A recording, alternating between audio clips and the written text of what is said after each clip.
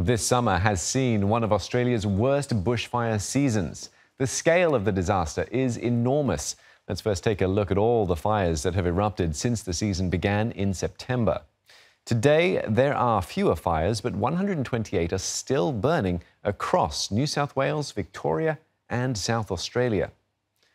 More than 10 million hectares of land have been burned so far. That's approximately 140 times the size of Singapore. In fact, it would cover a wide area of Indonesia and Malaysia as well. More than 1,800 homes have been destroyed. Thousands of residents have been forced to evacuate. Some experts estimate that 500 million animals have perished.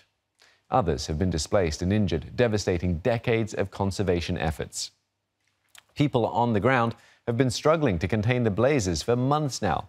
More than 70,000 volunteer firefighters have been on the front line, and this week they were joined by 3,000 Army reservists who have been called up for the first time in the country's history. Firefighters from Singapore, New Zealand, America and Canada have also joined the efforts. Now, Australia is no stranger to bushfires, but conditions this season have been unusually severe. Extremely hot and dry weather has fueled the rapid spread of the fires.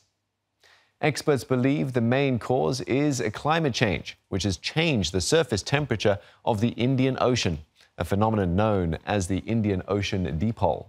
The temperatures of the sea surface is warmer in the western half of the ocean and cooler in the east. Now, this has resulted in more rainfall and flooding in eastern Africa and droughts in Southeast Asia and Australia.